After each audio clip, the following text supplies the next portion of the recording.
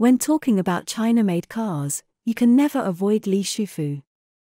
When the Chinese could not afford expensive imported cars, it was he who produced affordable cars that ordinary people could afford. When China's privately owned cars were not favored by everyone, it was he who bought Volvo and marched towards a first-class car manufacturer.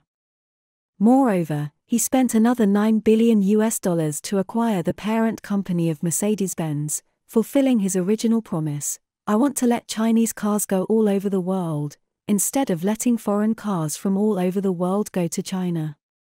Some say he's bossy, some say he's arrogant, but I think that's what makes him unique. He has grown from a little cowherd boy to a car king step by step, from starting from scratch to acquiring Mercedes-Benz. Without the support of the fearless spirit of an entrepreneur and the ambition of an idealist, it would be difficult for him to succeed. Today, Li Shufu has become the richest man in the auto industry with a net worth of $100 billion. He has not only realized his car dream, but also won dignity for Chinese cars. He was born from the grassroots and has gone through 5 startups. His story has inspired countless entrepreneurs. So, what industries did he do in his 5 entrepreneurial ventures? Did he succeed every time? In today's video, let's talk about the entrepreneurial story of this auto tycoon. Hi! Welcome to Auto Age. Okay, let's get started. In 1963, Li Shufu was born in a poor and backward mountain village in Taiju, Zhejiang Province.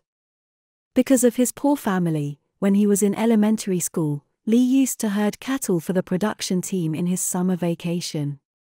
After graduating from high school, Li Shufu didn't want to continue his studies, and what he wanted to do is to make a big career under the favorable policy of China's reform and opening up. At the age of 19, Li Shufu dropped out of school and went into business. In 1982, Li Shufu asked his father for 120 yuan to buy a portable camera and started his entrepreneurial career. Li Shufu walked around the streets, asking everyone if he wanted to take pictures. He ran all over the nearby parks, and he was very friendly and helpful, so the photo business was doing well. Li Shufu once said, "I am from Taiju. First, we Taiju people are not afraid of suffering. Second, we are not afraid of poverty. And third, of course we prefer to get rich." This businessman's spirit gave Li a brave and fearless character. It is precisely because of this that Li earned 1,000 yuan in just half a year when he started his first business, which was also the first pot of gold in his life. Li Shufu began to officially operate the photo studio and persisted for 2 years. As the market becomes more and more free, although Li's photo studio business is very good, he still chooses to transform and seek opportunities in other industries. Li's first venture was over, but he did not stop. Perhaps even Li himself did not expect that he would go through 5 startups in his later life before he could achieve his final automobile business.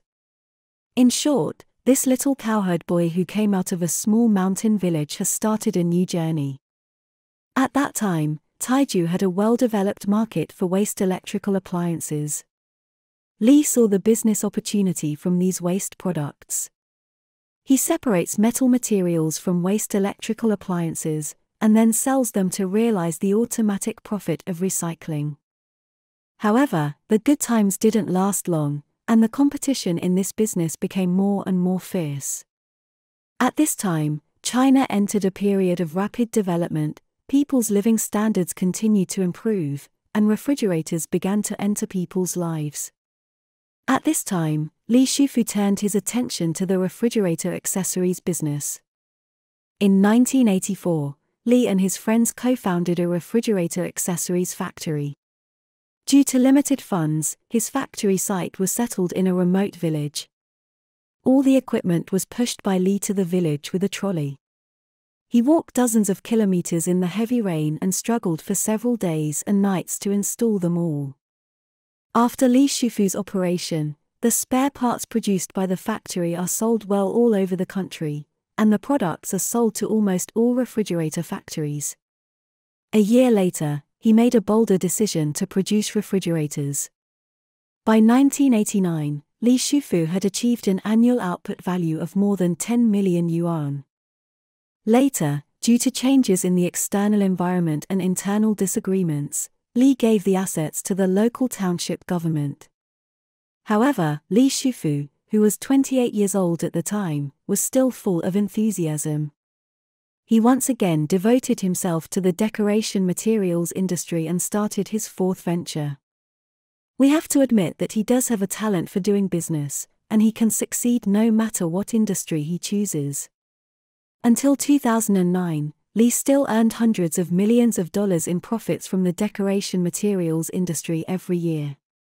At the same time, Li acquired a state-owned motorcycle factory in Zhejiang and started motorcycle research and development. In less than a year, he has achieved the leading position of motorcycles in China, and even exported them to many countries. Li's success seems to be a miracle, but it is not.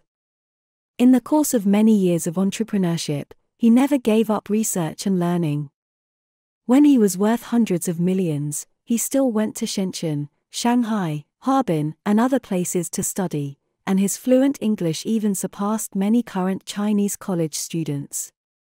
In 1994, Li Shufu, who had a thriving motorcycle business, made an astonishing decision to build cars. At that time, many people were not optimistic about him as a layman, saying that he did not understand what a car was. Li Shufu said, "What is a car? Isn't it just 4 wheels, a few sofas, and an iron shell? But it's not easy to build these 4-wheeled things." Li does not have capital, talents, technology, and equipment, but his enthusiasm motivates him. Since then, Li Shufu began his days of groping, asking for advice, and struggling hard.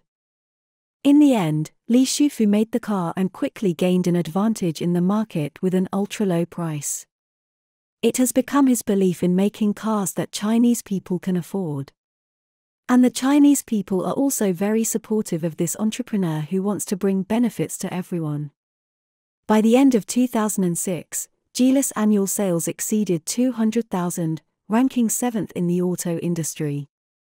The more well-known story is that Geely, which has been winning with cost performance for 7 years, has acquired the world-famous car brand Volvo. When Li proposed this idea, almost everyone disliked him. Industry insiders believe that, no matter from which point of view, Geely and Volvo are not in the same class. But Li Shufu was not convinced. He said, "I want to build the safest and good cars in China, and let Chinese cars go all over the world, instead of letting cars from all over the world come in China." This pile of China's largest acquisition of overseas vehicle assets was finally successful in 2010. Li Shufu has realized his dream, and through this acquisition, he has opened up a way for Chinese automobiles to go overseas market. In 2018, Li Shufu invested a huge amount of money in Mercedes-Benz. He is still achieving his goals step by step. This legendary Zhejiang businessman, from a little cowherd boy to a car tycoon, has been practicing the businessman spirit of Zhejiang, China, not afraid of difficulties and daring to be the first. Okay, that's all for today. Do you want to learn about more auto stories?